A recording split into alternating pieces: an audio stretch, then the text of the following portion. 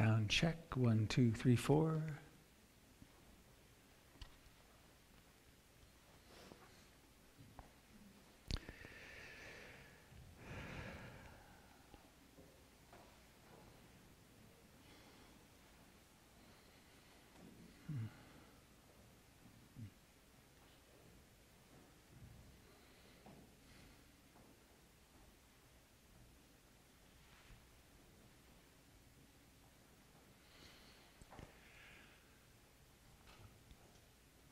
Well, good morning, dear friends.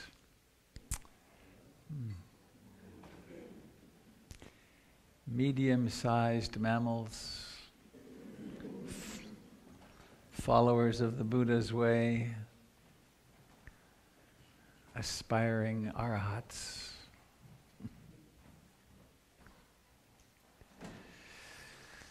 Welcome. And welcome to those of you that are joining us out there in the internet land. It's fun. Some of you that I know watch regularly. I have images of you popping up. So, as I like to do, to connect us a little bit as we begin, please take a moment. Please stay in silence if you wish, but I recommend take a moment and turn to a neighbor and greet them, share your name and something for which you are grateful at this moment.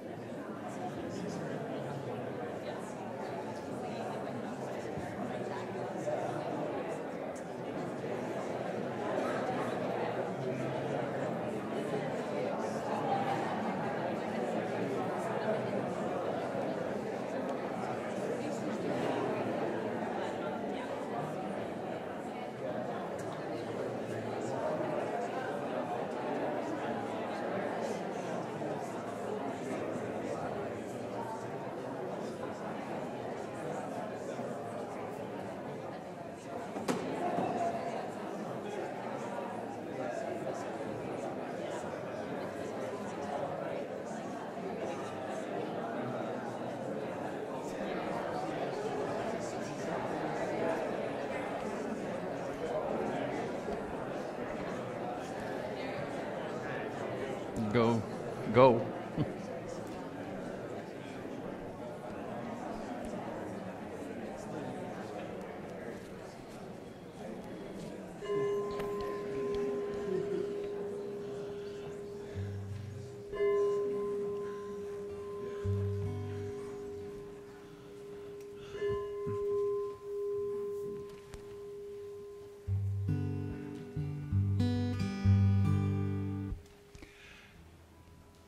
For those of you that have not been introduced to this gong, it weighs 22 pounds. It's a 10-kilo chunk of brass, and it was made in Burma, Myanmar now, and it was purchased at it's a huge open air market in Bangkok, Chatuchak Market, and it took about half a day of hunting, but we finally found it. And a couple of other smaller ones like it.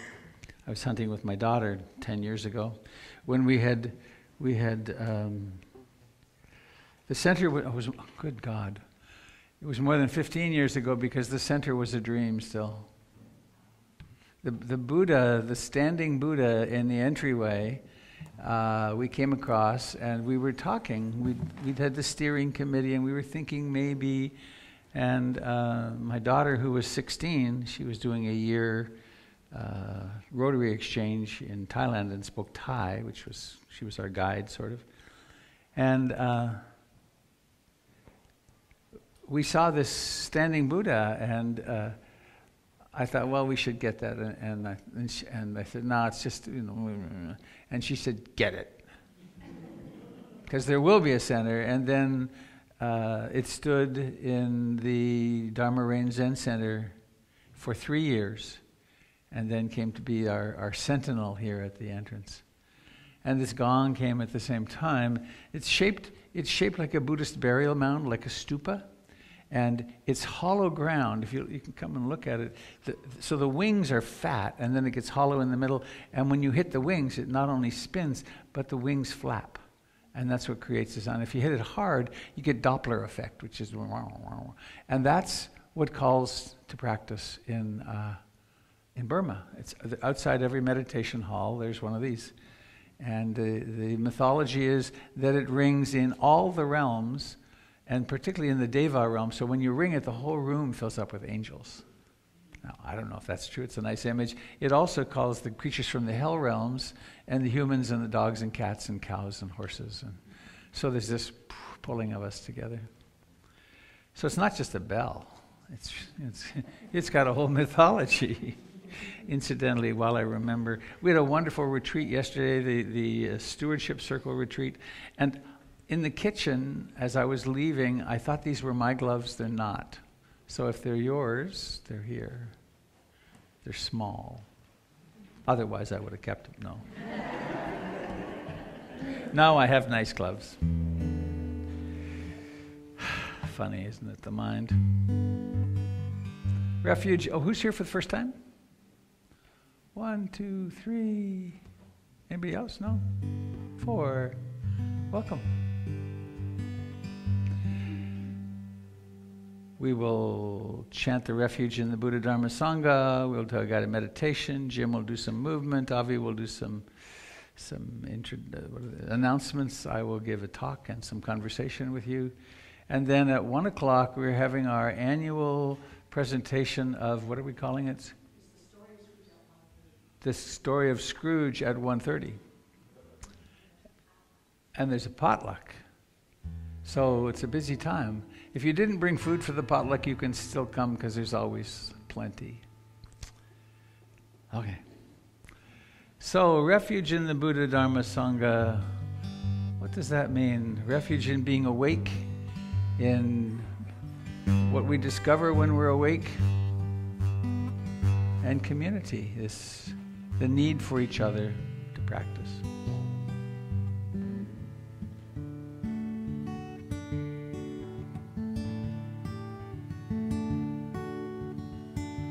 I take refuge in the Buddha, the one who shows me the way in this life. Namo Buddhaya, Namo Buddhaya, Namo Buddhaya.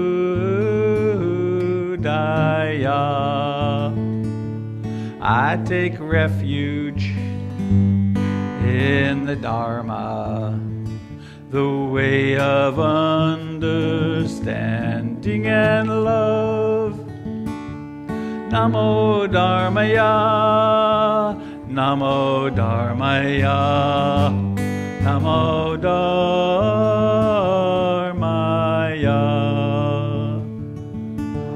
Refuge in the Sangha, the community of mindful harmony. Namo Sanghaya, Namo Sanghaya, Namo Sanghaya.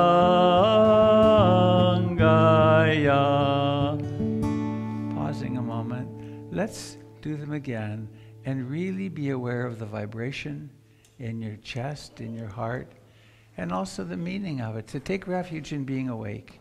Like right now, seeing and knowing it. And then, in this moment, what's revealed? This experience, the Dharma. And then Sangha is our community. So the chanting, the singing itself is a mindfulness practice. I take refuge in the Buddha, the one who shows me the way in this life. Namo Buddhaya, Namo Buddhaya, Namo Buddhaya.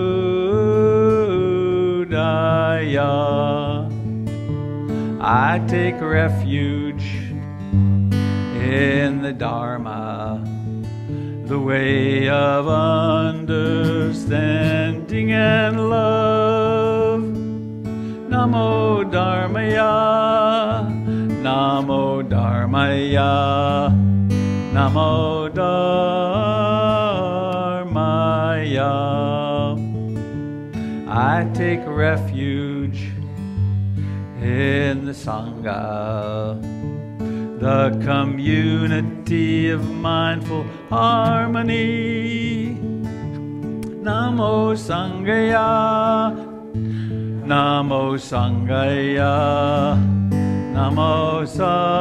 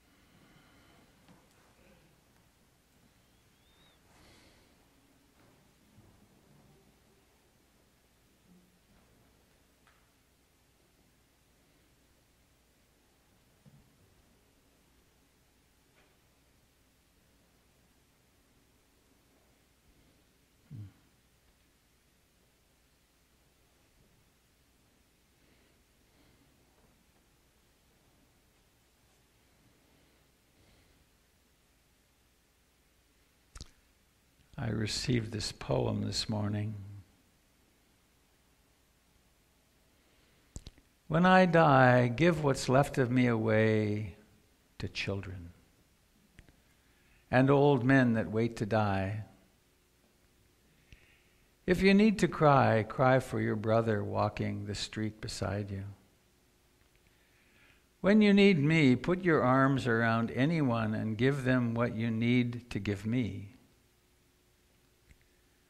I want to leave you something better than words or sounds. Look for me in the people I have known or loved, and if you cannot give me away, at least let me live on in your eyes and not in your mind. You can love me most by letting hands touch hands, by letting bodies touch bodies, and by letting go of children that need to be free. Love doesn't die, people do. So when all that's left of me is love, give me away.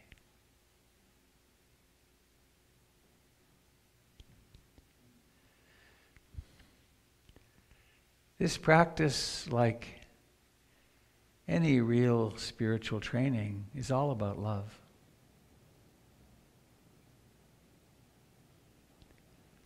The love that allows a human being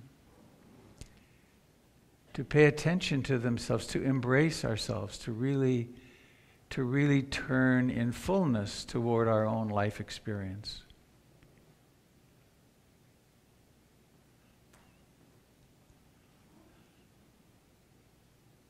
And our lives really are difficult, aren't they?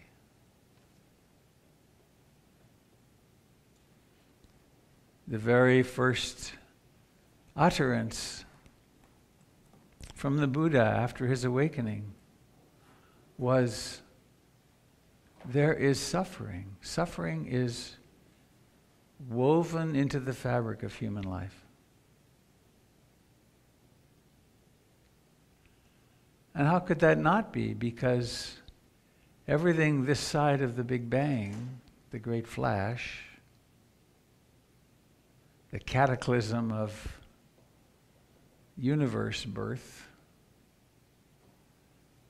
everything on this side of that is one constant change after another.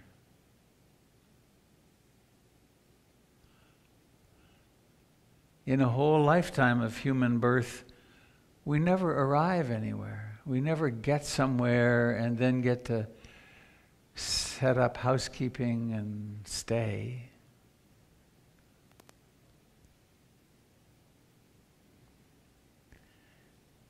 Some years ago, I worked in a hospice program as a social worker.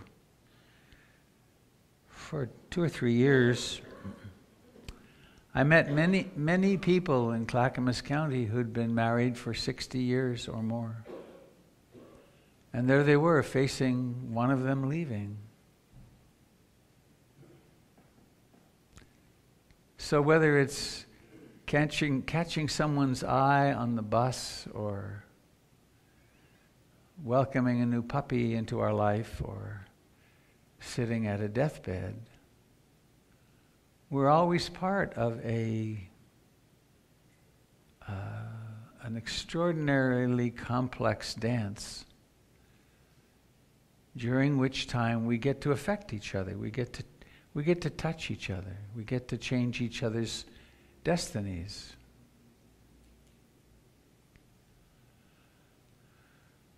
And so it behooves us to come to ourselves with as much love as we can and openness.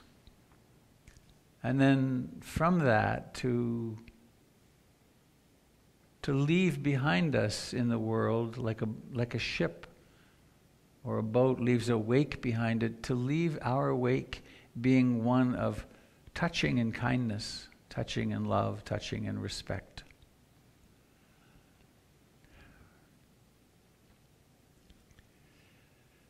So one could say we come here today to sit here and love particularly ourselves.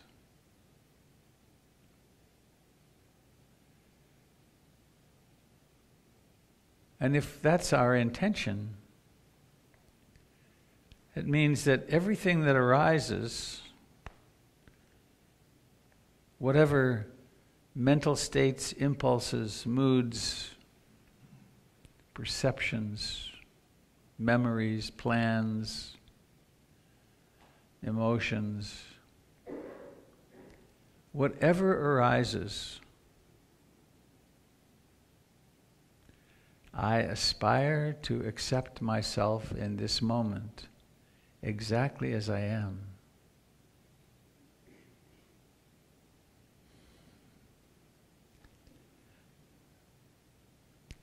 Meditation is not really about self-improvement, though one's personality can become more harmonious and emotions become more workable. The real task of meditation is freedom. Freedom from identification with all this that causes suffering.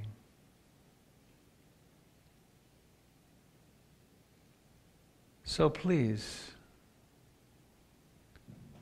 why not take a sort of vow that for this next 30, 40 minutes, I aspire to love and accept myself exactly as I am.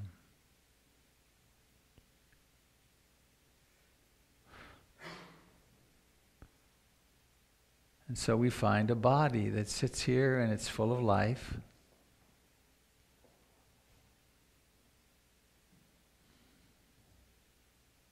You can notice that it touches the cushion or the floor, pressure.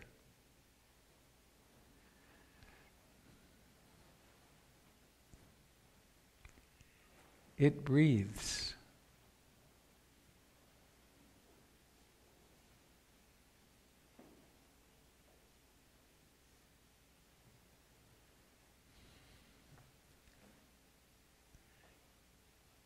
At this moment, there are whales surfacing, blowing out carbon dioxide and sucking in huge volumes of oxygen, and then diving down again. Hummingbirds are breathing.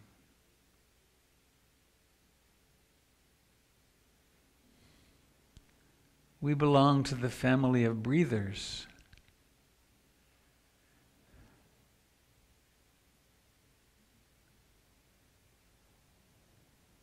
So why not participate really fully and be aware of this communion, taking communion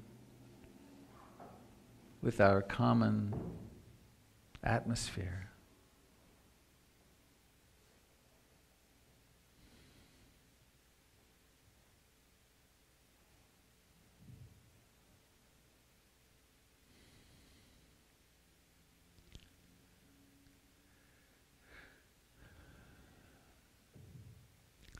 The conditioned mind, the mind of the trance of everyday life, has many activities it likes to do: thinking, planning, remembering, arguing, storytelling. They're all normal for a human mind.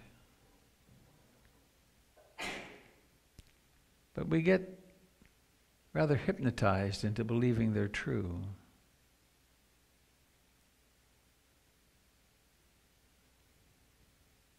And there's something in us much deeper, infinitely deeper than those thoughts and emotions, which is the Buddha, that which knows, that which is awake.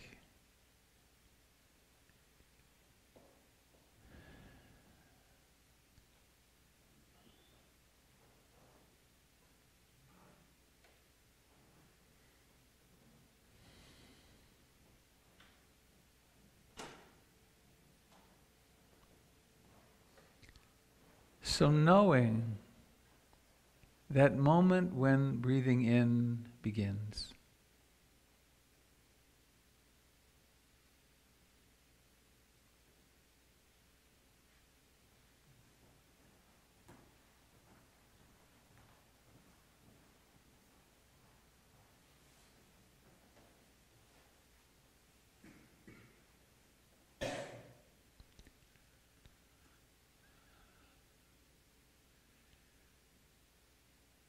when we embrace our humanness fully, more fully,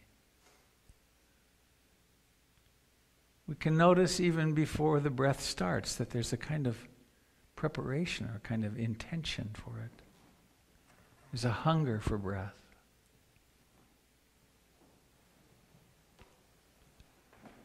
And then it starts.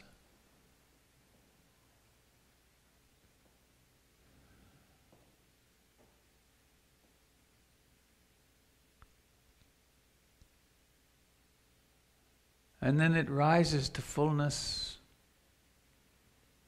comes to its own natural slowing down and then stopping, and then it naturally breathes out.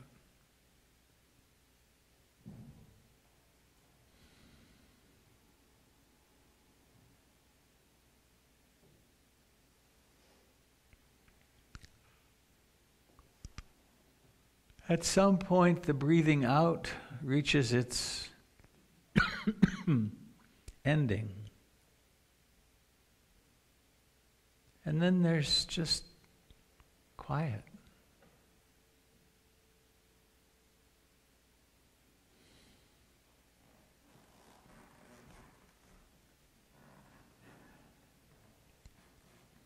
There's still the sensations of the body being alive.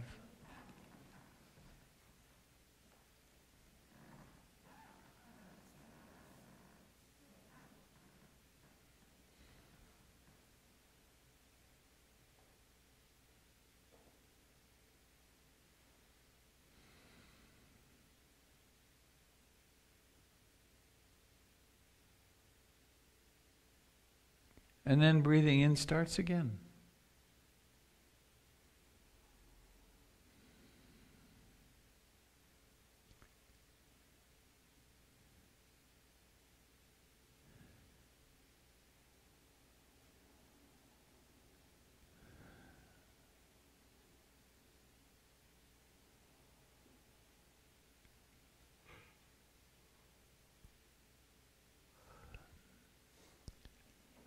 In the same way that the breath starts, thoughts start.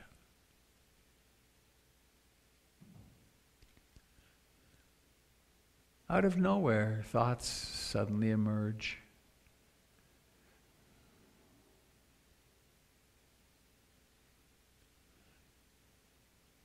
The human mind is a thought-generating system.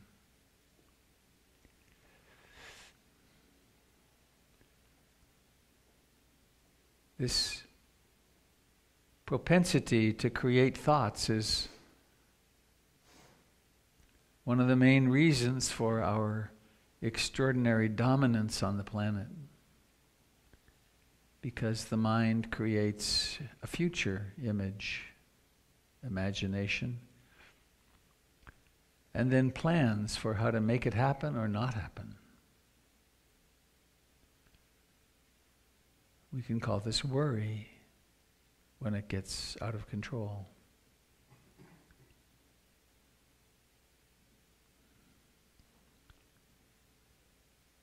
The Buddha discovered that awareness, mindfulness, presence is deeper than all of this conjecture and thought. So we take refuge in that which is awake.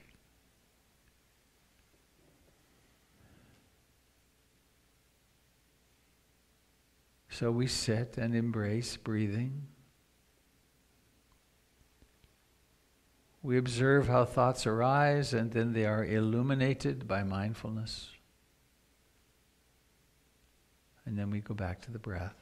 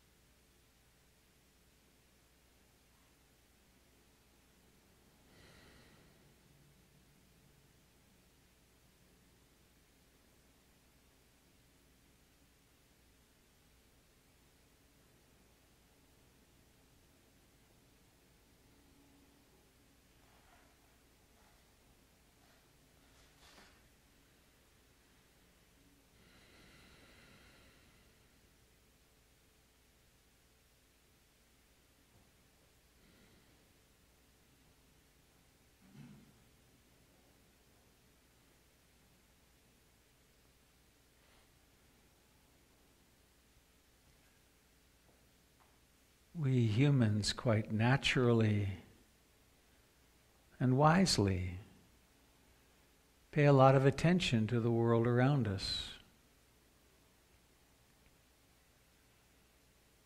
It's complicated, requires a great deal of attention and planning and strategy. And relationships are complicated as well.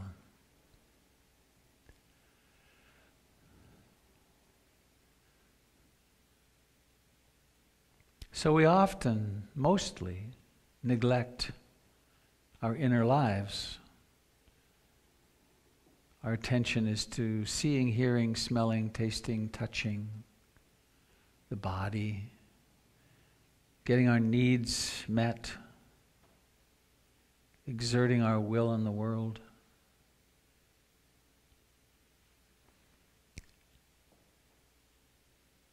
This other pole, this turning inward and assuming a position of intense action through observation, great curiosity, taking the mind, taking the thoughts and emotions as objects of observation of the highest importance.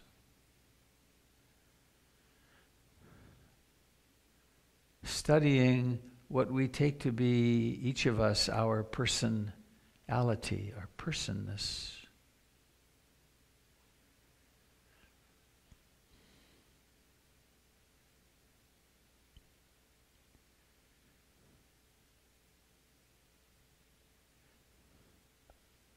This is a rare activity and a life and world transforming one.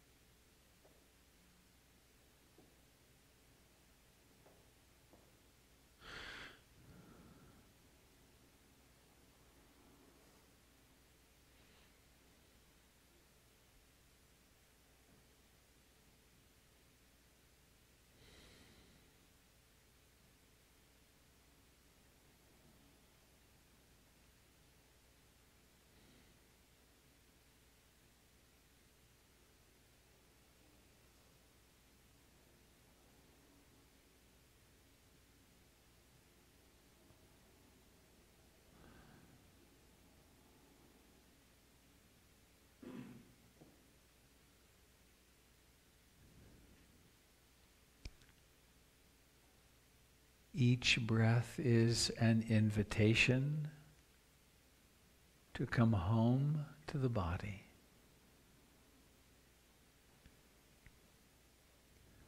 To rest in the present moment.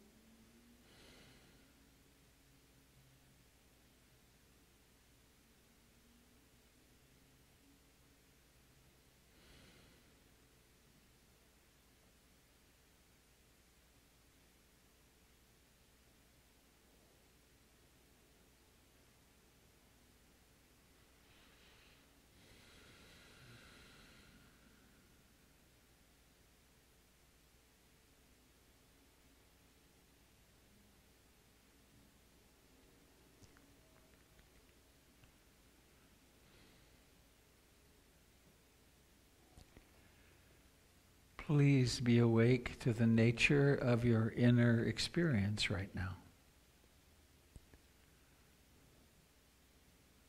The mind could be clear, quiet, spacious, accepting, loving.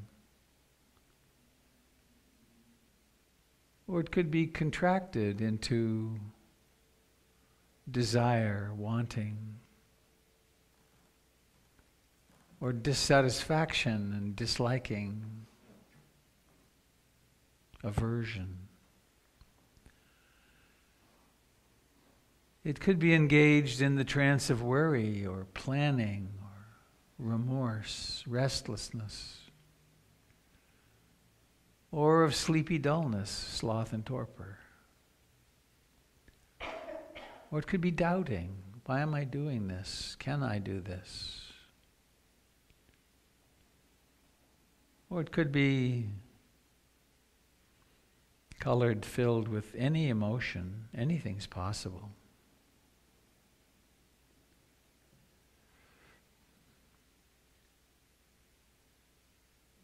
See if it's workable, doable,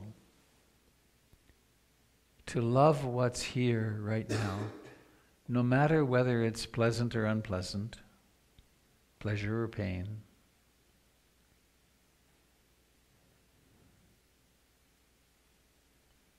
Opening to what is now.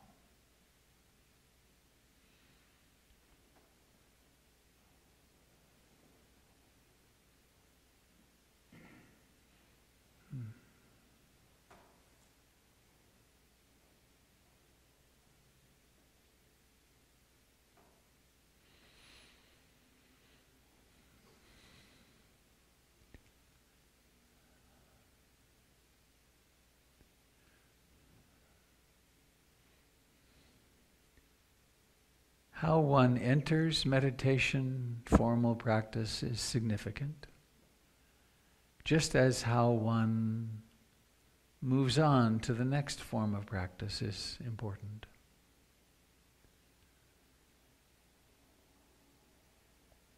Oftentimes people use a gong to end meditation. It's helpful, symbolic. Another way would go like this, which is to realize that in the next minute or two, you're invited to notice how it is to form the intention to let your eyes open.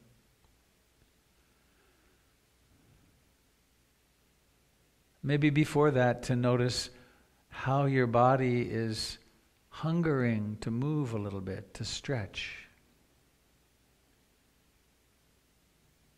But don't stretch unconsciously or in the way you always stretch. Really investigate. What is this tension or aching, or how does this intention to move and stretch occur? And then let it happen. But don't abandon the presence with it.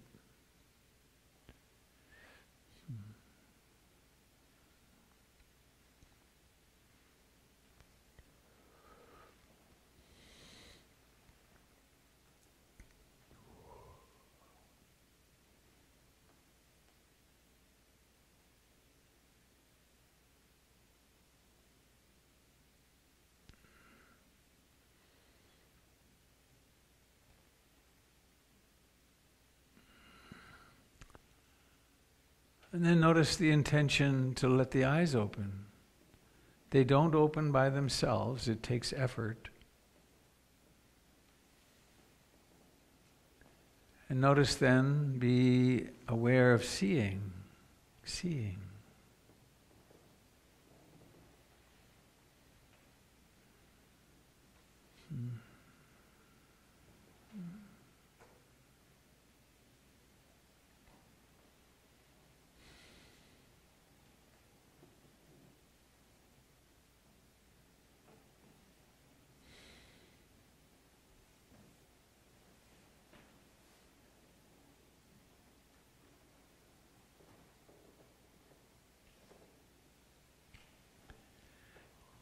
Meditation is a practice we do,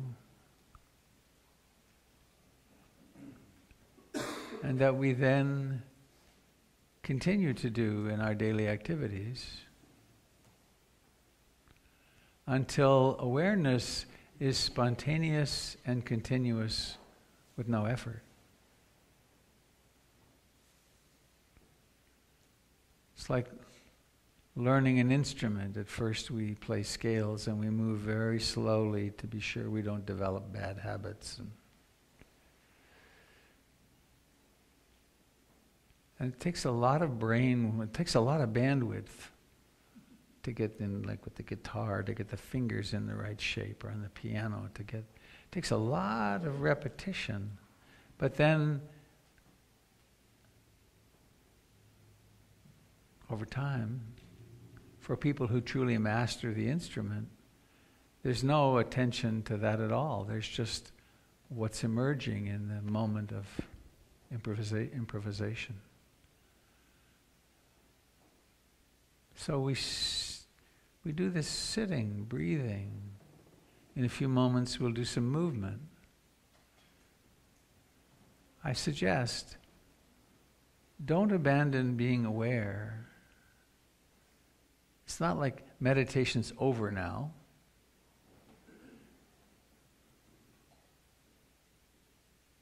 Mindful movement is the perfect accompaniment to mindful sitting. And I invite you to stay for the morning. If it is, however, time for you to go, some people often leave at this point, don't go unconsciously. When your hand touches that brass plate on the door back there, really notice touching. As you put on your clothing, really become aware of putting on your clothing. There's no rush. Or if there is a rush, notice you're in a rush. And then there's the crash bars out there. One of the things I learned when we got the building was, by law, a place like this has to have doors that can open at all times. That's what the crash bar is about. So when you hit it, when you put your hands on it, do that really mindfully, and then push and feel as the door unlocks, and then open. And then there's that blast of cold, and so on. The intention of mindfulness practice is continuity. And obviously we lose it for long periods of time, but then we wake up, oh right. I'm halfway home and I was driving completely unconsciously. How interesting. So, Mr. Dalton, are you good to go?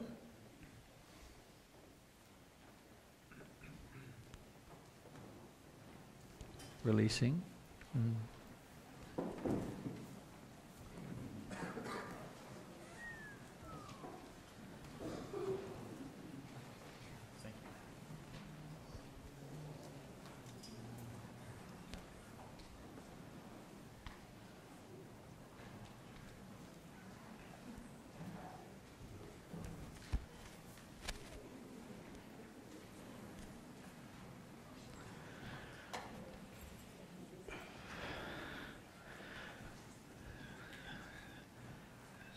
So feeling our connection with the earth through the bottoms of our feet, rocking back a little, forward and back, waking up the toes and heels and instep.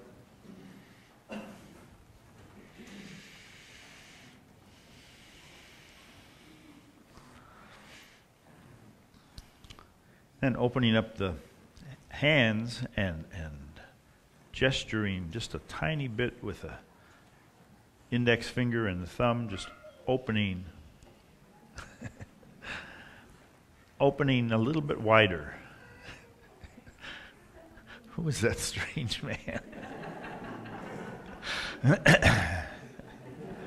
The tiger opening its mouth, embracing the whole world, right? Just sometimes hard to be steady in mindfulness with your friends around. When I first started meditating with this man, I had a little bench. And after we meditated for a while, we'd walk around and I'd come back and the bench would be gone.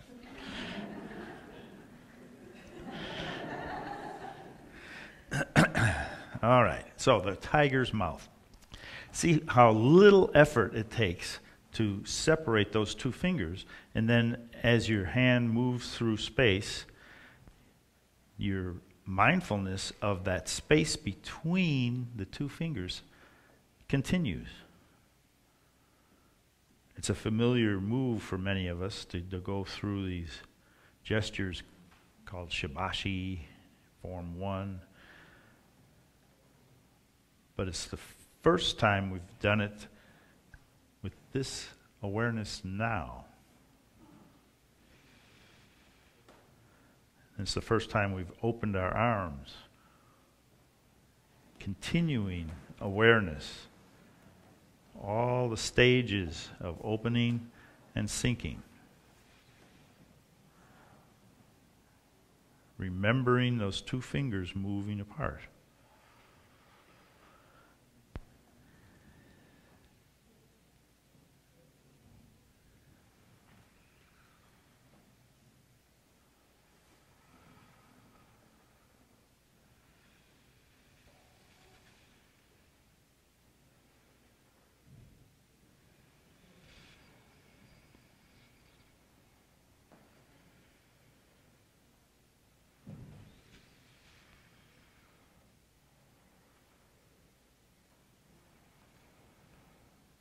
And opening overhead,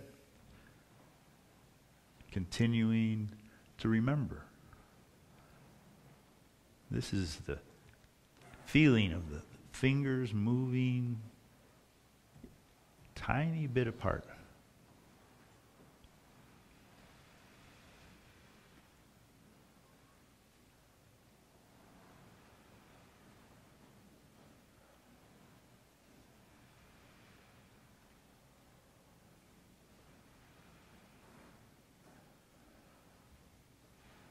Then the relief, when we release the arms, how do the shoulders feel? Crossing the wrists, opening the tiger's jaw, and then the tiger opens to the side, separating clouds.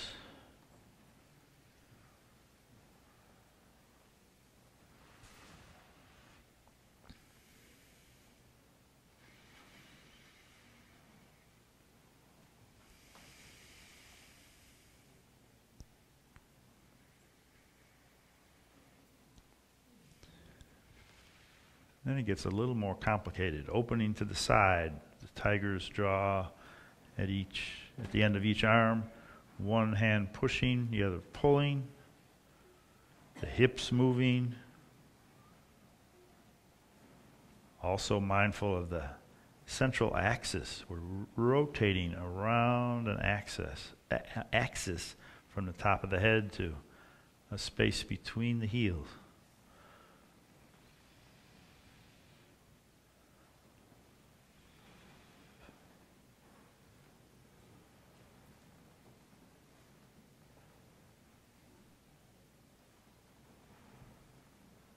Then both hands open to the back and overhead. Whoops, hi there.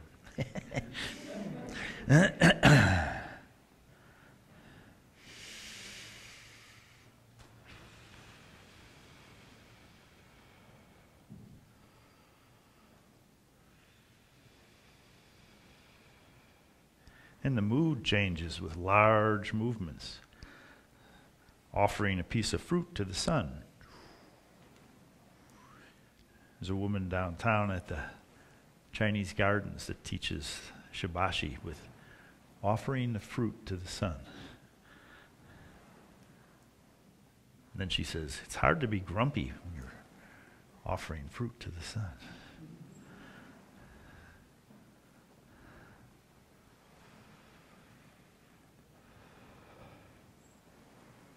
Turning, gazing at the moon.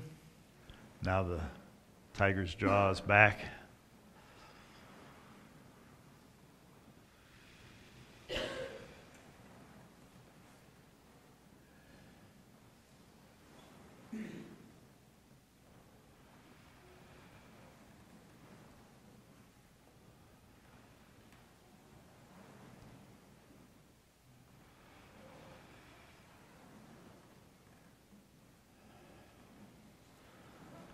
Pressing across.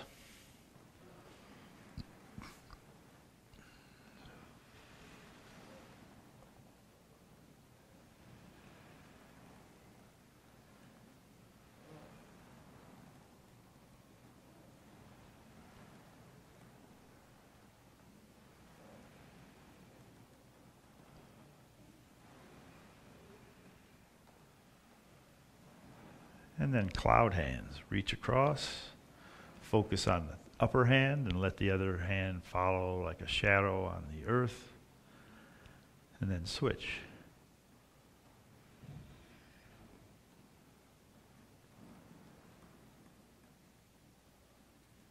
Continuing to remember that space between the thumb and the index finger.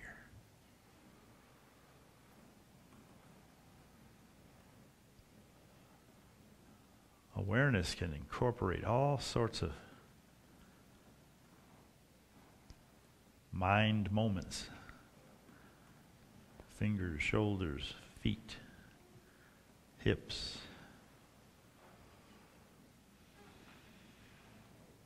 Then releasing the arms again, stepping out and splashing in the sea. Feel the weight move forward and the weight move back.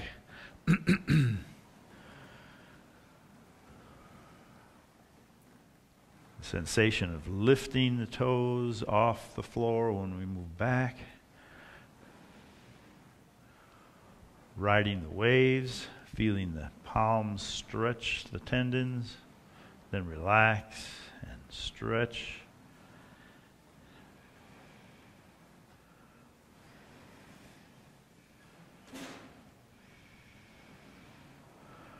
Opening the arms, palms up, feeling the turning of the wrist. Opening, turning down. Awareness is very plastic and integrating. Takes lots of different things and pulls them together. Now, come to stillness. Awareness can be absolutely still. And then stepping out again.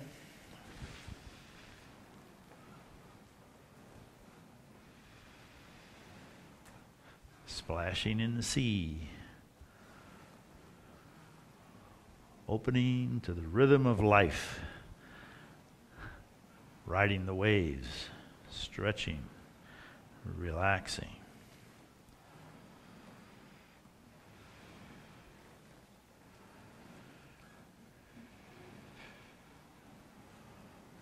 Opening, palms up, palms down.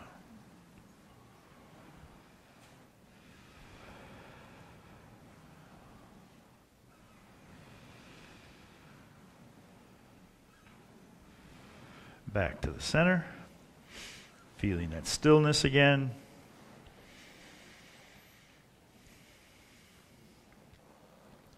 Fingers still have a distance between them.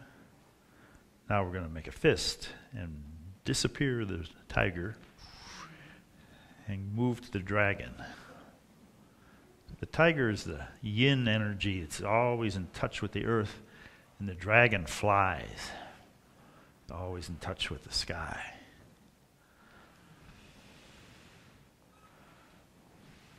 And then opening the wings, you can fly with the cranes. Up on the toes, there's a launching.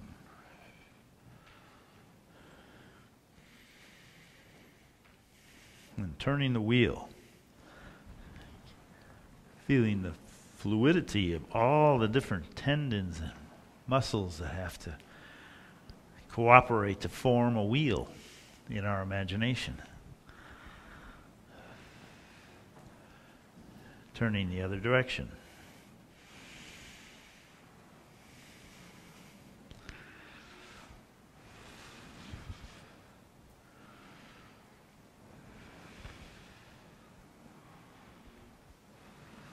And back to the center. We'll lift one arm and one leg like we're bouncing a ball. Again, the fluidity of all the different joints, tendons, ligaments, muscles, nerves, all cooperating, more or less. Some days they don't do very well.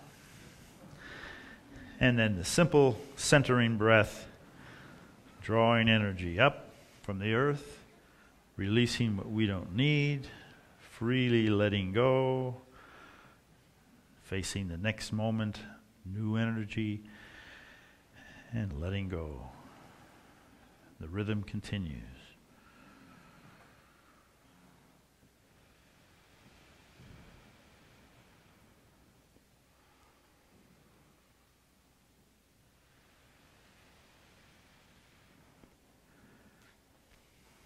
And coming to stillness.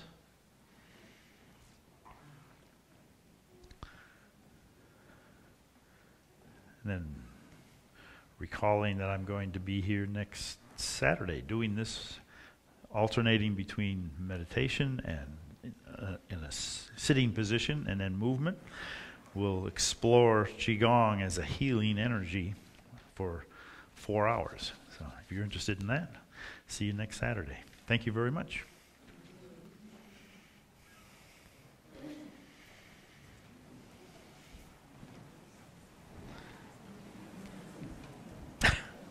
Won't let go. Here it is. You know what? It's something to do with flaps on my pockets. Oh, yeah.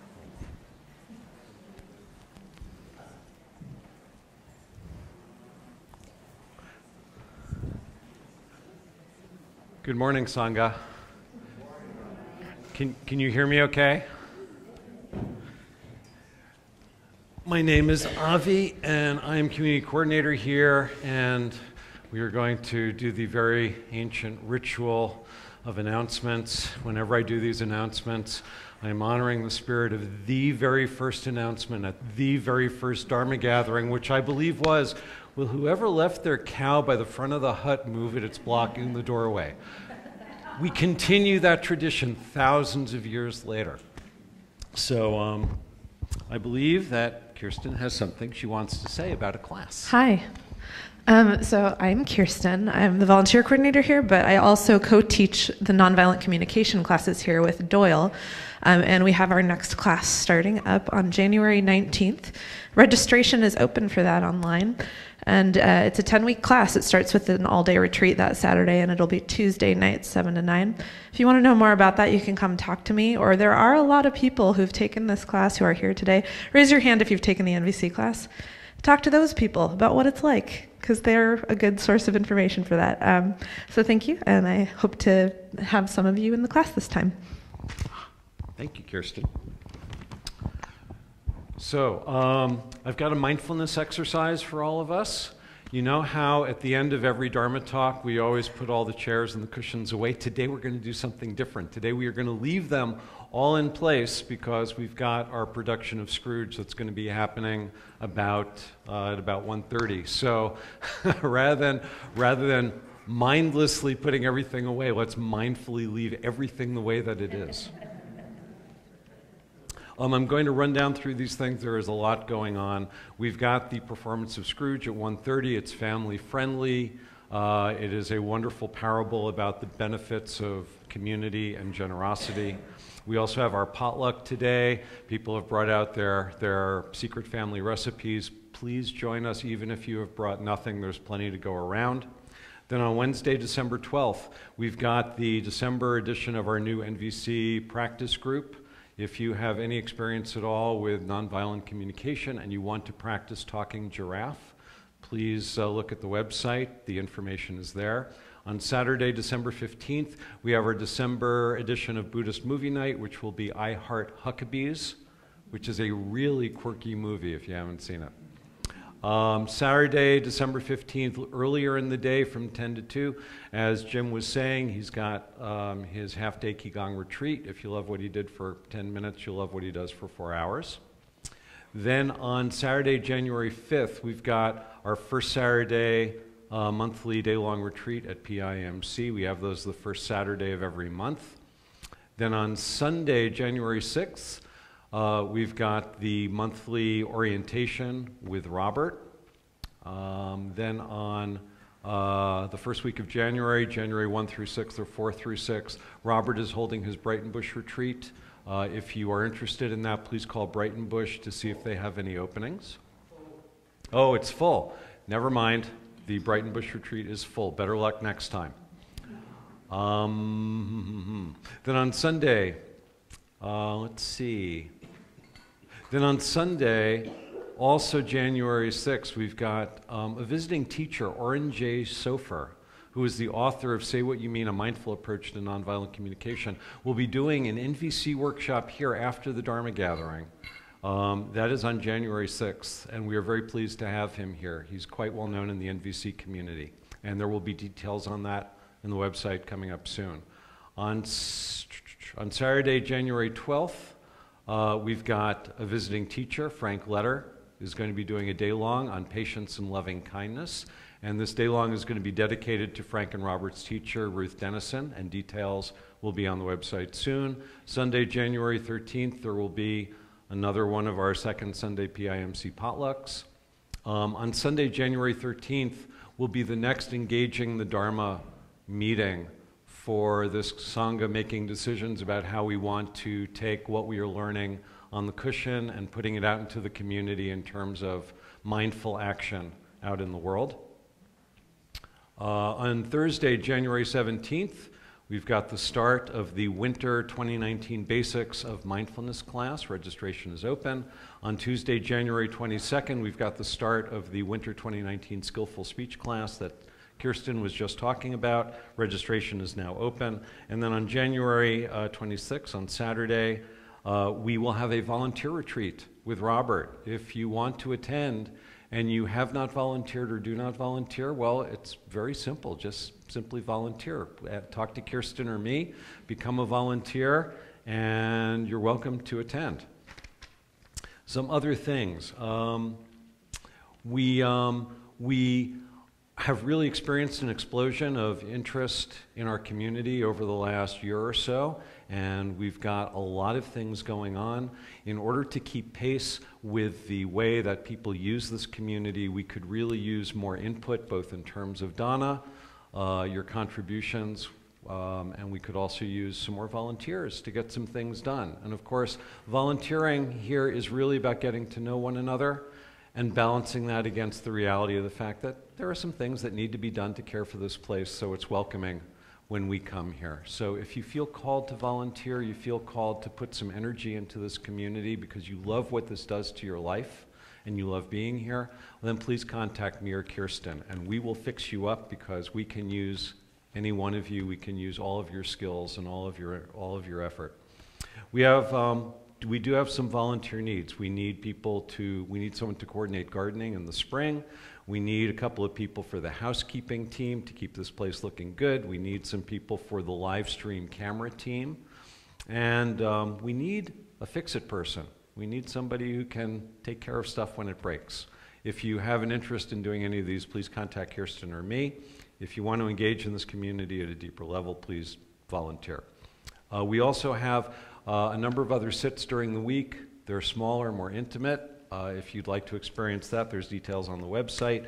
We have spiritual friends groups that meet on their own schedule in neighborhoods. People gather in each other's homes and they talk about the Dharma, they read books, they practice together. If you're interested in joining one of those, please look at the website. We also have an ongoing project where we donate small household items to the Transitions Project. That's what that pile over there is.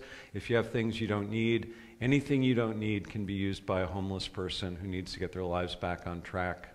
They do amazing work at the Transitions Project. And then finally, we do Dharma consults. Jim, are you available?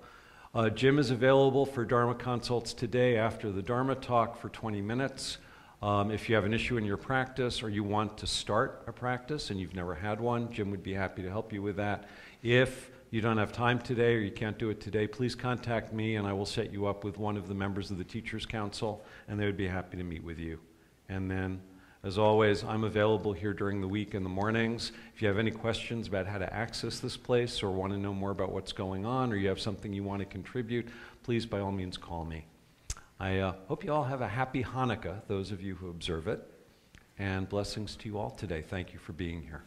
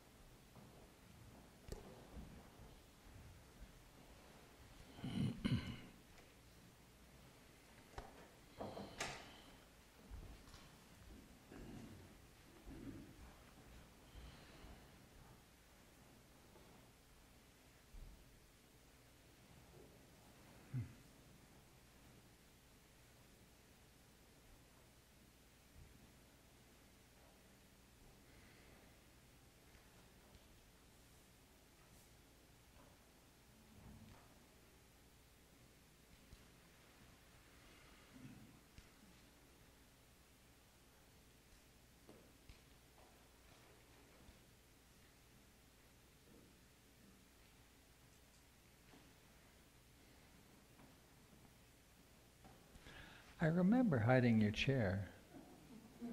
That was fun.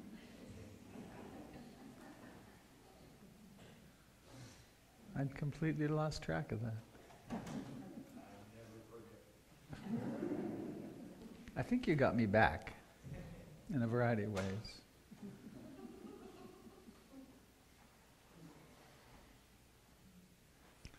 I don't know, is that a kind of guy humor? Is that just... I remembered I had a best friend some years ago. His name was Bob Braun. For 13 years, we were really close friends. We played racquetball every Friday morning and then had lunch. It was just a standing date. And we would hide each other's underwear. Somehow or another, you'd have lockers side by side and so it just never ceased to be funny, which I think is really pretty childish.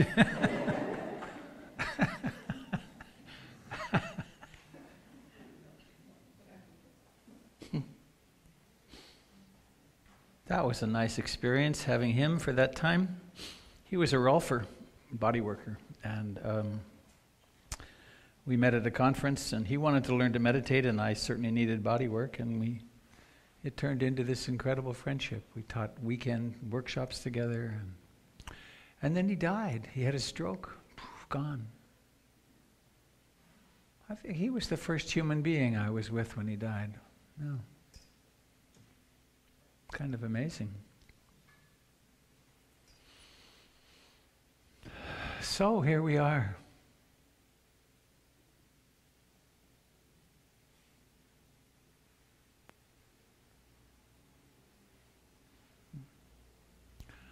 I wanted to say something about community and specifically about volunteering and the needs that we have,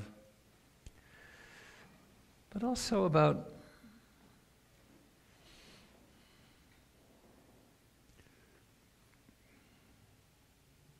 how Sangha, community, we take this refuge. I take refuge in Buddha, Dharma, Sangha. And it's not, the refuges aren't, I take refuge in Buddha, awakeness, and Dharma, and what's discovered, and the teachings and so on. But there's this equally important Sangha piece. And we're not so good at Sangha in our culture. We live very isolated lives, which were created, this mobility thing was actually created for the benefit of industry, so that we could be moved. Remember, there's the old saying, IBM is I've been moved. But we have these notions that it's normal to, at some or in any stage in our life, to just pick up and move to a different city and start over. I certainly did. I mean, I left Montreal and traveled for almost 6 years. and then wound up here via California, Toronto, California. And I know I have friends who have been retiring of late, and a couple of them have picked up and gone to the sun. How sensible. But I can't imagine doing that. To pick up and leave behind the richness of relatedness and of the history of friendships and the interconnection and the interdependence with each other. That would be so. I have difficulty imagining it.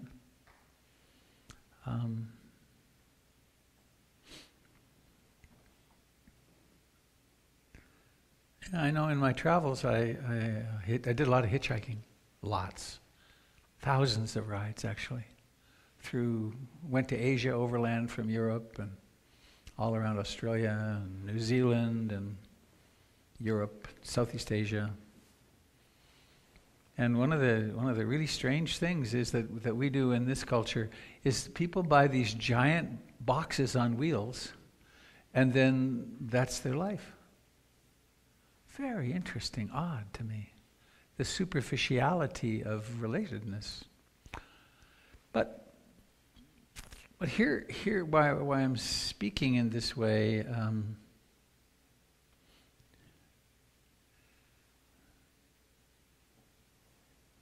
We set out,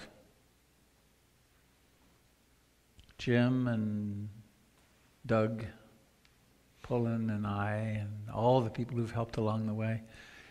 We set out to create community here, and the vision is cradle to grave.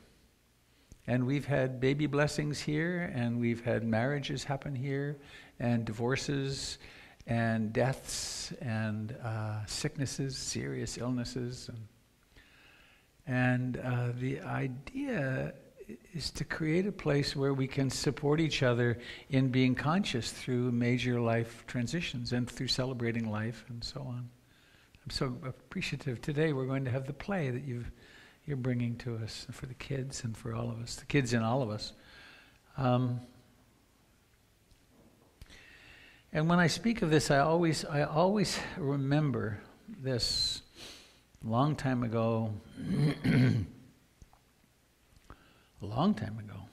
It would be 29 years ago. I was with the mother of my children and my kids. Kids were 8 and 4.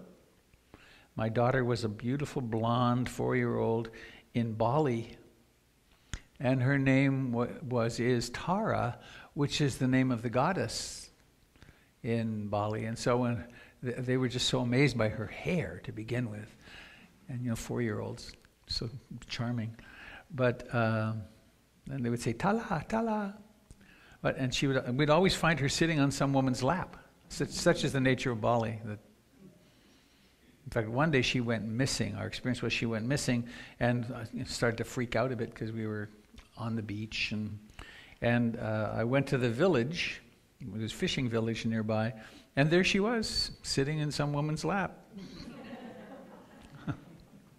But to the point. There was this fellow that I knew from a previous time in Bali, and he was guiding us sort of, and he invited us to his village one night, the village of Penastanan outside of Ubud. Dark, no electricity, or very little electricity. And through the evening, there was gamelan music playing and so on. Through the evening, he constantly was touching people's hands. Hi, hi, hi, hi, hi, hi, hi, hi. And as he walked us back through the dark night, back to our hotel, I asked him, how many of those people do you know? And he, with a sort of surprise, said, well, all of them, of course. And then he corrected himself, no, there's a group of young people who are now 15 or 17. I was working as a teacher in another part of the island, and I wasn't here for their babies' feet touch the ground for the first time at 6 months. Babies don't get a name until they're 6 months old. and they touch their feet to the ground, and then they get a name, and then there's a whole, they become part of the community. And I pursued it a little bit. I said, you really know everybody? He said, well, of course I know everybody. This is my community. Hundreds of people. And of course, the life of the village was based around the temple. And of course, they all lived within walking distance. We have this distant thing, this automobile thing that makes it more challenging. But something has happened here over these years. There's a lot of friendships that are formed. There's quite a web of interrelatedness through different groups and so on. And one of the ways that one becomes part of is the reciprocity of generosity with each other. And sometimes we're hesitant to do that.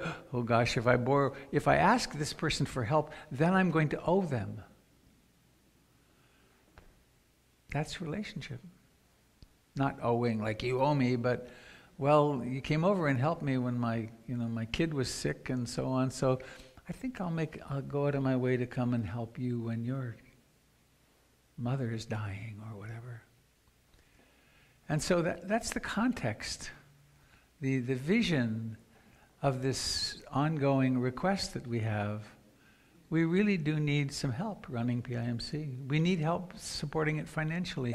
You received a thing in the email, if you're on the email list or get the mailings.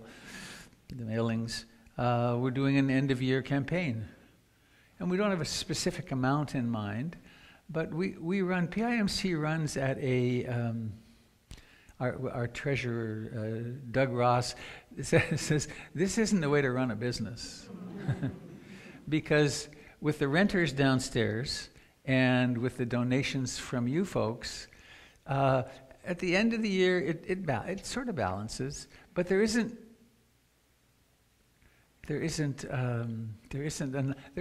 to do things we'd like to do.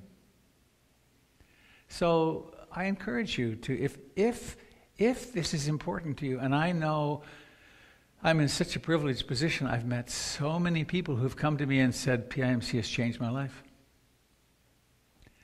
And if it changes one's life, then why not support it really, really lavishly? Because people come through the door with great frequency, and they're lost, right? They've been in religious organizations that were either helpful or unhelpful, and maybe their lives are in turmoil or uproar or dissolution.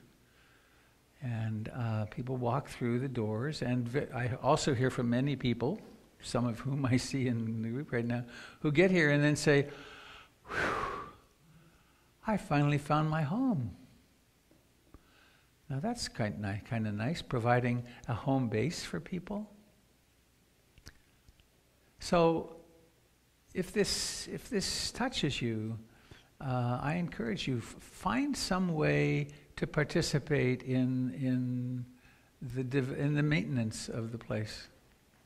Little small things can really help. And it doesn't need to be a lifetime commitment. It can just be for a few months or a few weeks even. And probably some of you have particular skills that would be very useful to an organization that needs infrastructure. And you could approach Avi with that. And we had the retreat we had yesterday was for people members of this stewardship circle. I always want to go to sustaining circle from NPR. And there were 23 of us. It was a nice collection of people. And what that is that you sign up to make a monthly donation of some amount. And there's belonging in it. The places that we belong are the places that we participate. And to the degree we participate, we get woven into the fabric. So come and have potluck too, so we can connect in that way.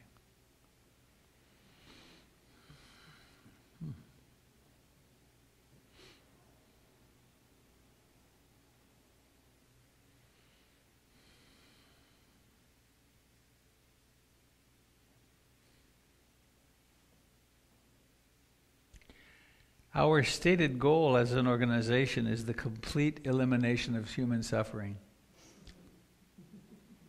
And we'll add in all beings, just why not? And then one step more practicable,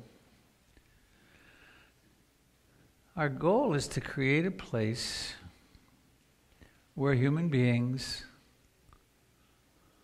our mission, to support human beings in practice, in becoming this dawning notion, I think I want to meditate, and supporting people in learning what is meditation really, and of helping us move to a place where meditation becomes really the central post in our lives. And then that leads to all kinds of transformation, the development of compassion and kindness and service. And so that's when I contemplate, well, what should I talk about today? It always comes back to how can I inspire people to do the difficult work of stopping, making time, and facing into what's really happening in your person and in your life.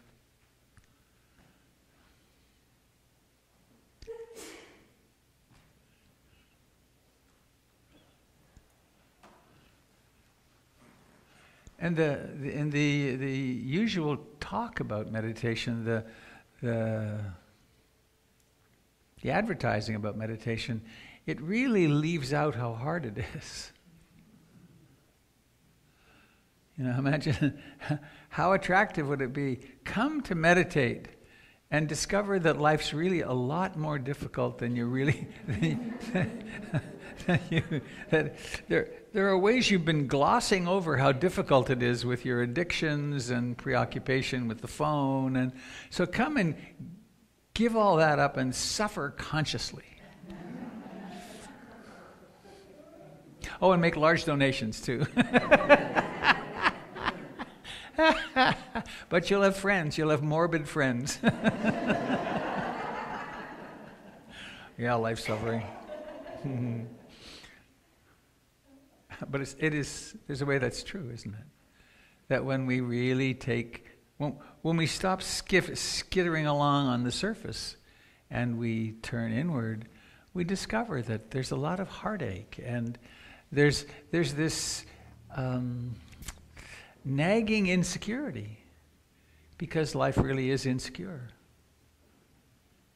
And that then there's this commitment, and community helps support this. There's then this commitment to actually, well, you know, since I'm seeing how life really is, I'm going to really see if these teachings are true, and that I can become a lot happier and more confident, and that I can face the big waves that are coming really with more humor and more compassion and kindness, and can act, like in my family, I can be a source of support and encouragement, rather than skittering around trying to get satisfaction through consuming.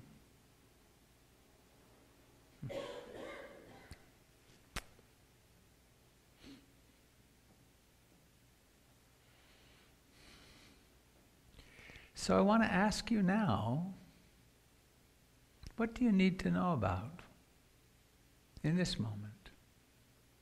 Do you have a question? Does your practice pose a question for you? How can I help? And in order to get that known, all you have to do is take this. This is a hand-me-down from the Buddha. Test 1, 2, yeah, it works. So, help us. What do you need?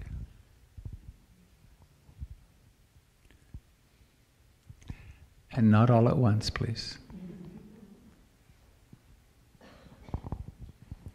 Tia, please say your name. My name is Tia. I find that I miss out on joy a lot if I am not awake. And we talk about compassion a lot, and how being compassionate to each other is a way to feel and see where someone else is coming from, and to be able to put yourself in their shoes and understand that they're right, you're right, everybody's right.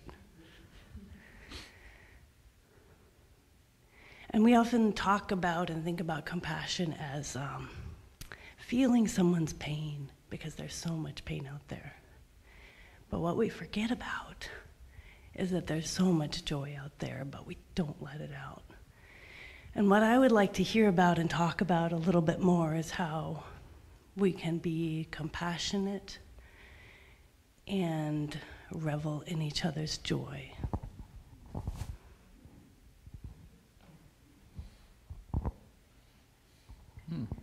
Good luck.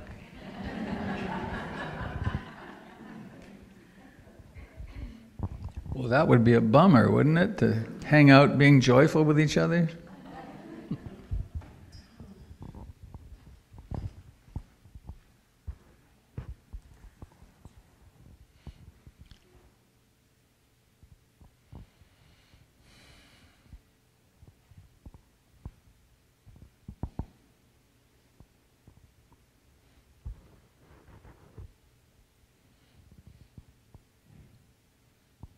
I was talking with one of our community members yesterday about the fact that it's been a year or more since we had a dance.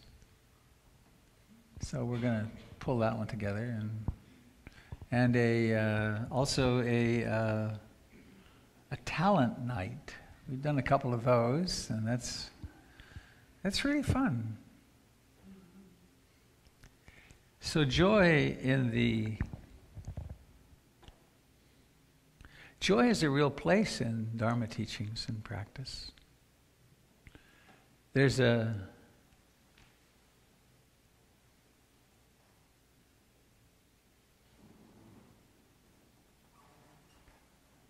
I really know a lot about depression. I suffered from depression most of my life. Certainly, well, I took SSRIs, antidepressant medication, until about 10 years ago, for at least 10 or 12 years. And it was a miracle when I finally took it. And for me, it worked. It helped a lot. But in fact, I had, as a psychotherapist, I had referred many people to physicians for medication workups, but I never took myself there. And I was talking to one of my psychiatrist friends, and I said something about not feeling so good, and she kind of took me by the scruff of the neck and said, "Robert, we have a name for this. It's called anxious depression. You have it." And I said, "But well, I'm not really suicidal." And she said, "You dummy, you don't have to be suicidal to be depressed. It can just be a mood disorder," which my family was filled with. I spoke to the group yesterday. On one side of my family of origin, all the uncles and aunts and parents were alcoholic, and there were 6 of them. And on the other, there were 7 of them, I think, and they were all alcoholic. Is there a tendency toward depression in this family? Why is everyone self-medicating so extremely? Well, it's because there's something in the genetics and the transmission that is mood disordered. So anyway, I wound up doing that, and it was very helpful. And then things evolved, and a lot of grieving happened, and then it became not necessary, which is really quite an amazing blessing. But joy and practice.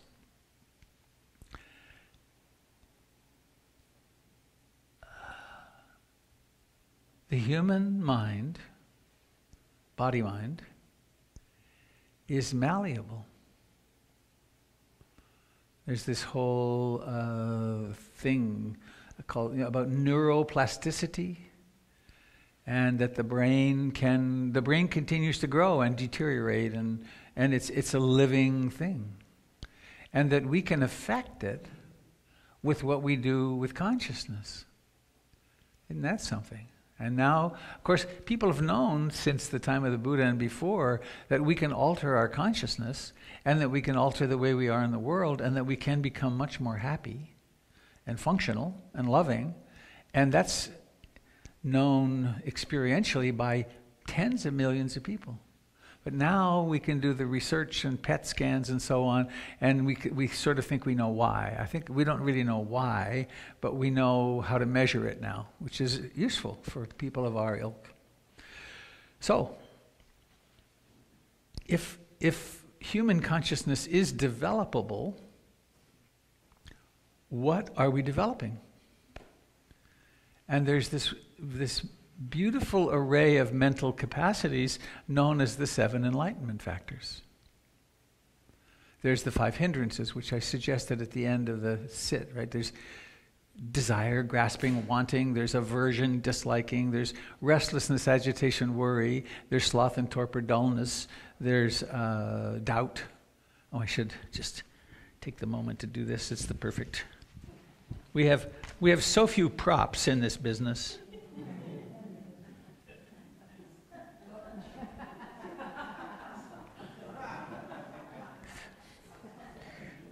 We have sloth and tapir. My pals. There they are. So, and the mind is so easily colored by these. It's very natural for us to be caught up. Oh, and the advertising world is so capable of developing desire. And the news world is so capable of developing fear and aversion. And we're just pushed around by by the media. The average child in America sees 15,000 ads by the time they're 5 years old. 15,000. Want. So anyway, there's the 5 hindrances. I don't want to get stuck there, but with the sloth and tapir, we can get... Okay. You guys, go sit on the desk. The 7 enlightenment factors. First, why not develop mindfulness? Mindfulness empowers everything. To know what's happening. To be lost in a wandering mind, let's say a familiar depression mind or an anxiety mind, to be lost in that and then to wake up and notice, oh, here's the mind doing that. That's freedom. There's a moment of freedom every time there's a moment of mindfulness. And the Buddha discovered, and we can all, probably everyone in this room, most of you anyway, you know it's cultivable. It actually grows. Awareness. Second, curiosity. What an amazing thing to be curious. What's this mind doing? I just woke up. What mood is present? Oh, I'm feeling kind of blue here. What's going on inside? That's to become an investigator of the inner world, to go where no human has gone before. It's vast, but to notice, oh, I just had this giant dinner and now I'm feeling like this. That's interesting. What's that correlation? So to be curious. Or I just saw a homeless person and I noticed how I wanted to look away, but then I stayed, and then I turned, and then my heart kind of opened. And then I felt generous for a moment. That's an interesting thing to notice about oneself. So you're curious about how is this functioning? Or I had a beautiful 4-day retreat without any media this last week, and it was so interesting to watch the withdrawal from news and the impulse to check. And there it was, and my phone's always there, and I didn't. But to notice how the impulse to check diminished and how there was just so much more awareness of the world when that storyline, when that melodrama line isn't constantly asking for another fix, but to watch that, to notice that happening. So there's mindfulness, curiosity, persistence or energy. It takes energy to be awake. It takes reminders. It takes being somewhat disciplined about going to your meditation spot and spending the time watching all the impulses to do something, but then becoming more and more curious. How is this mind unfolding? To tolerate the unpleasant states and notice how they pass and they turn into pleasant states. And then, the linchpin, guess what? Joy. Joy, delight, piti, the body filled with delight, or simply what's the word? Happiness with no external cause. Just happy because a mind that's mindful, curious, and has some energy or persistence is spontaneously delighted, no matter what's happening. That's kind of weird. Didn't even have to buy something. So that's, my primary attribution of how the depression ultimately went away. It comes back briefly, but not for long. It was that the meditation developed enough that this capacity of moving to a place of accepting everything that's happening and this emergence of delight, quiet delight, joy, has become much more normative. That little dopamine drip of pleasure, that which gives us the experience of pleasure, can be cultivated from within, not reliant on somebody else or something else. And then in support of this, or further developing, there's concentration. These human minds can be trained to become so concentrated. Way beyond what we think in Western science and psychology. We can get the mind to the place where at least sometimes it will just come, for instance, home to the breath, or home to a loving kindness intention, or home to something else, and just sit there. That's nice. One of my monk friends developed concentration as discovering the hammock in the woods. He said, concentration is not a very intelligent state. It's not about thinking at all. It's about a mind that goes to the primary object and then goes, I think I'll just climb into this hammock and I'm just going to rest here. A little smile. Nice. Because I don't need anything. Because the concentration object is sufficient. And if you look in your own life, where do you feel content and happy? It's usually in moments of concentration. Like, imagine this, a bite of really fine Belgian dark chocolate. It's a very intense sensation. And the mind goes briefly. But it doesn't last long, so you wind up eating the bar very quickly.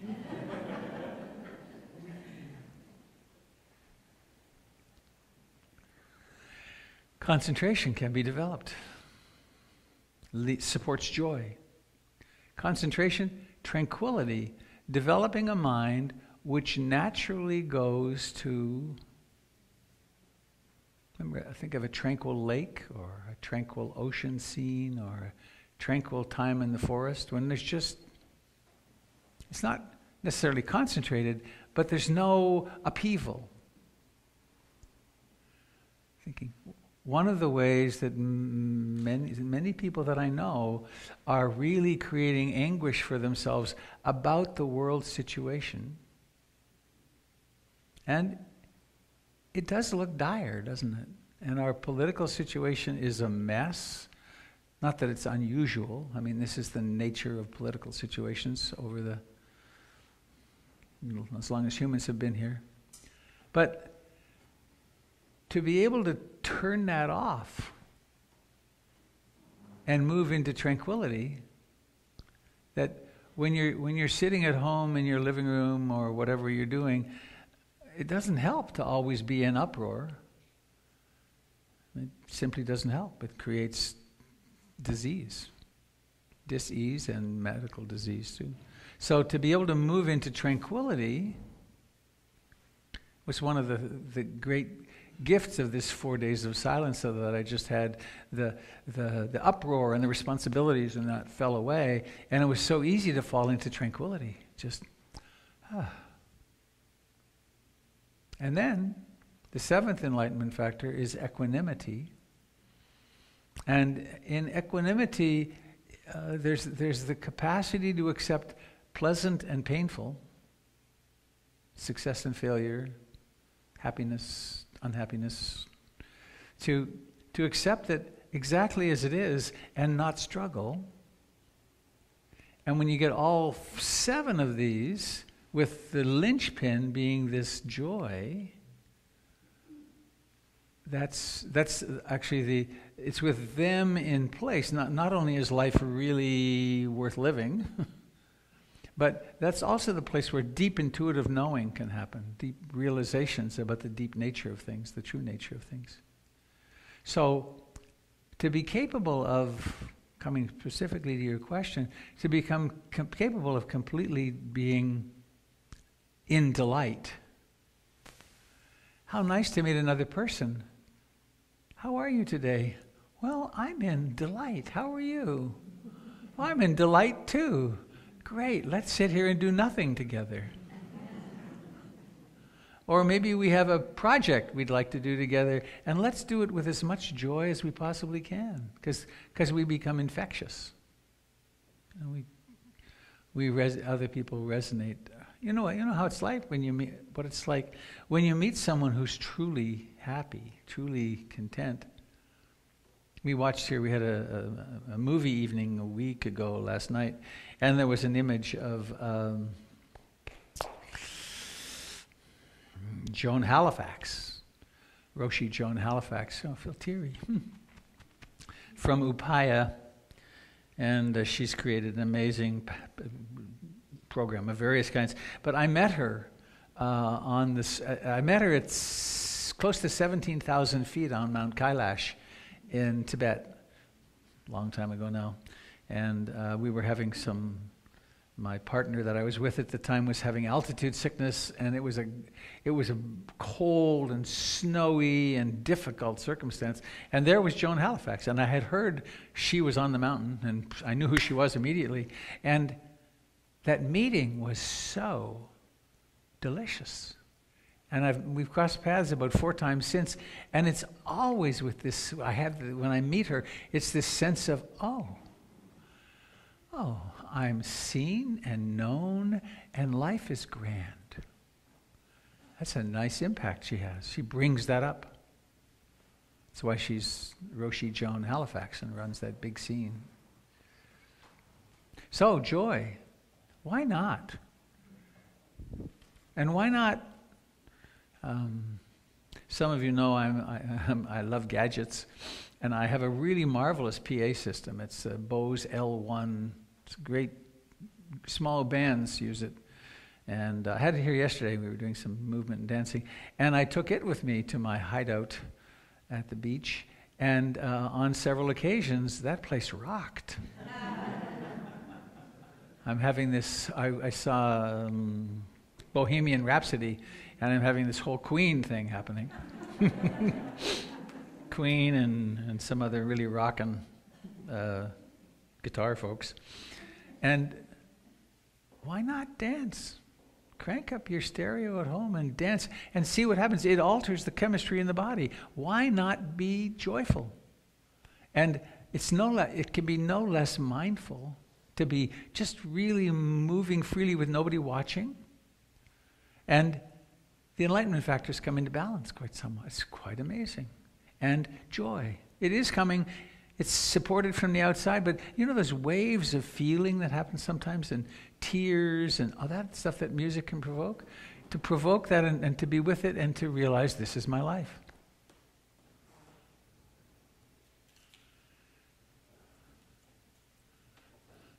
I have this incredible admiration. I wouldn't want to have lived Freddie Mercury's life, but That voice. He had 4 octaves. That capacity to go from here to this soaring openness. Quite something. Why not go there? And in relationship, there are all those moments when relationships are going really well, and that the intimacy's there, and you're connecting. Why not meet in joy? So yes. Yes to joy and happiness. And there is a price for it. And the price is encountering all the ways that we are identified with suffering. And it's the only game in town as far as I'm concerned, but if we really want to be true, not just giddy, but really deeply, contentedly, happily joyful, then we have to really look at how much dissatisfaction there's been in our lives, and how much grief there is to grieve, and how insecure things are. One of the nights I was dancing this last week, I was very tearful, and I remembered when I got word that my father had died, now 20 years ago or so more, for some reason I put on some, it was vinyl, I think. It was vinyl. Some Peruvian pan flute music.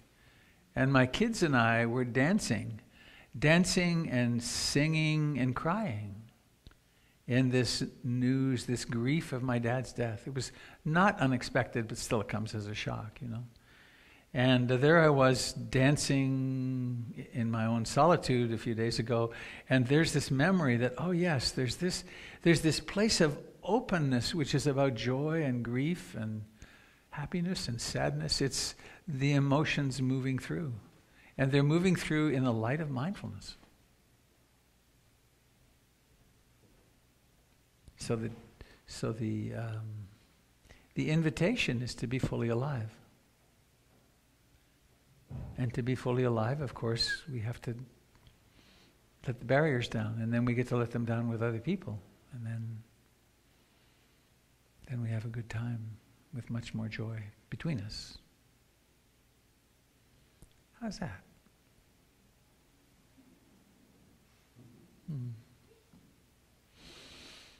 Where are we at? Oh, almost time to stop. Let's, Is there a stack of papers back there with music on it, with a song? Yeah. With Well May the World Go? Yeah. Yeah. Could you bring one up here and pass the rest out quickly?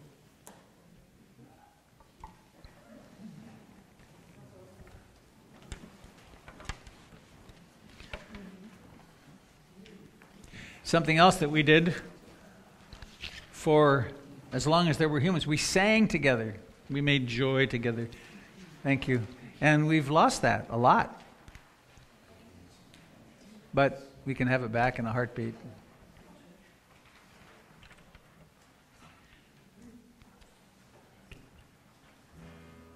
This is a Pete Seeger song. Uh-oh. Out of tune. Where's the tuner? Here it is. Oh no, this is.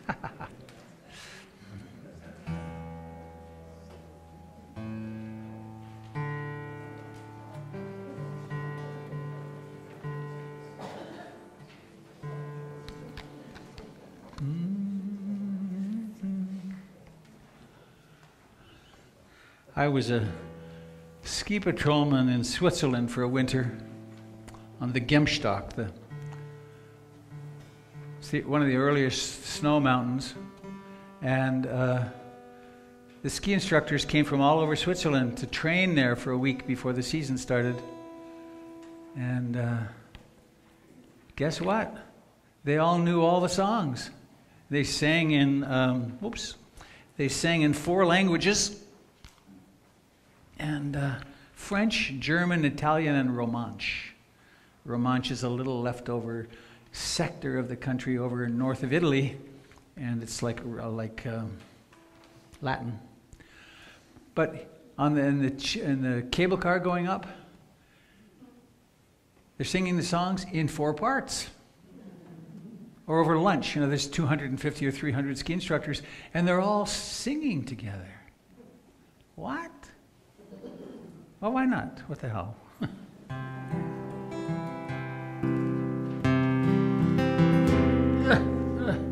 Get my music together here.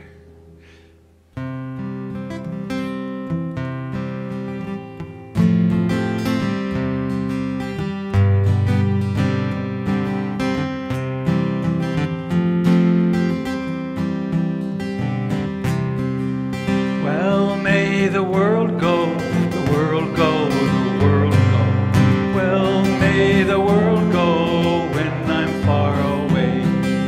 Well, may the skiers turn, the swimmers churn, the lovers burn. Peace may the generals learn when I'm far away. Chorus. Well, may the world go, the world go, the world go. Well, may the world go when I'm far away. The fiddle sound, the banjo play, the old hope. Dancers swinging round and round when I'm far away.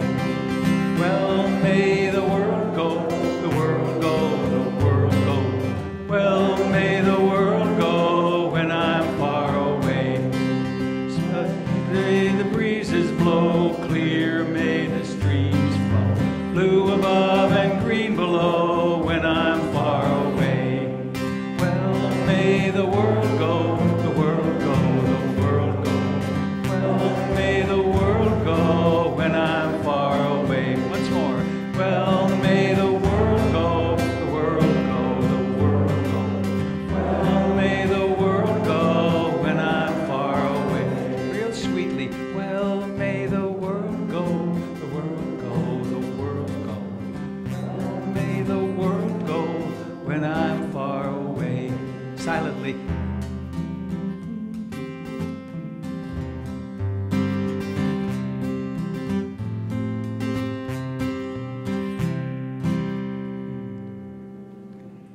Well, may the world go. Kind of like a loving kindness chant, isn't it? Pete Seeger.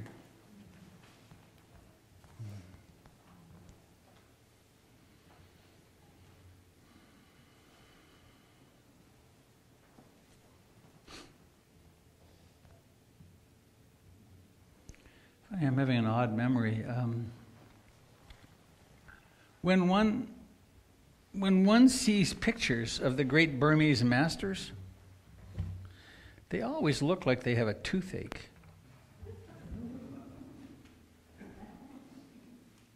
And my experience behind the scenes was that those monks were among the happiest people I've ever been around. And I took a picture of the Mahasi Sayadaw, like the Dalai Lama of Burmese Buddhism. He was at Ruth Dennison's place, and he and the monks were alone, not alone, but they were kind of sequestered.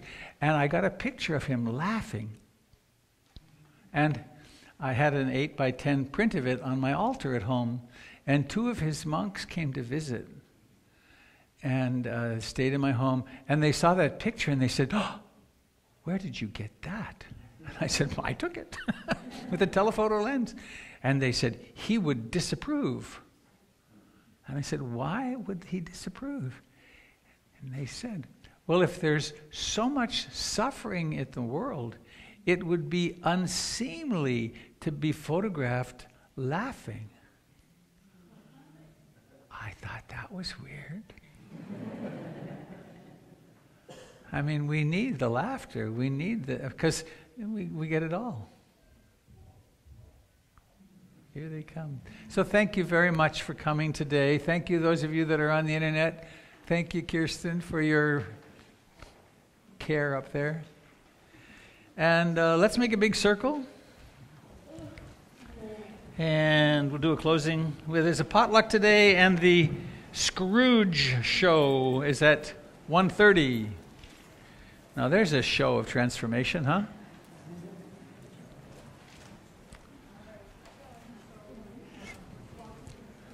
Well, may the world go, the world go, the world go.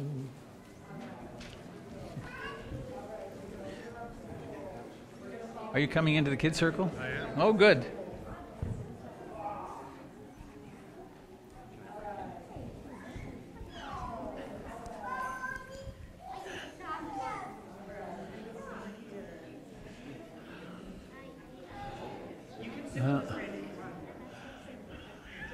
So I want to invite any of you purported grown-ups to come in and join us. It's really much more fun in here than out there. Hi, sweetie. Come on, that's good. That's good.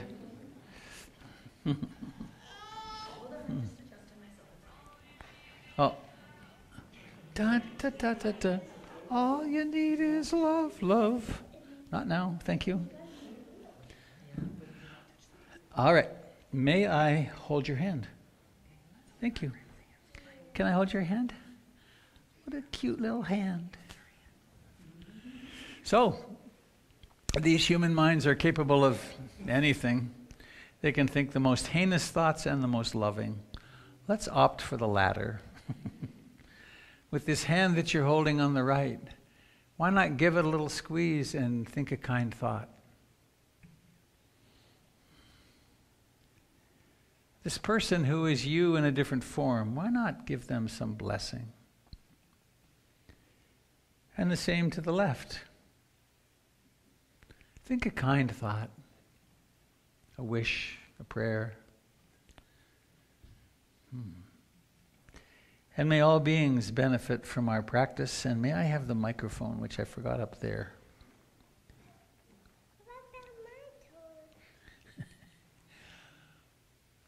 Where are we going today? These two?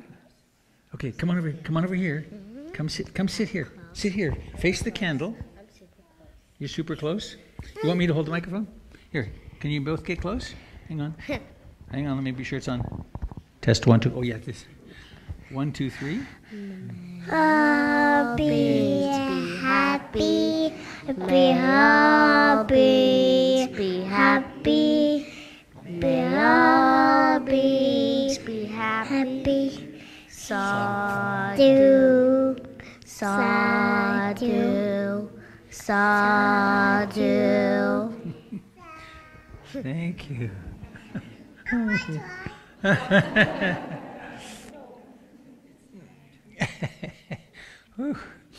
Well, let's pull ourselves together here. Oh, now we get to, not too close. Come on, now let everybody have a chance. You guys want to get closer to? All right, now I'm going to count. Everyone, make your big breathe in and a wish. 1, 2, 3, blow. Yes, we got it. Yay! All right. So do please come and have something to eat. Thank you, those of you that are out on the net. And see you soon, I hope. And don't forget, when you hit the crash bar, conscious.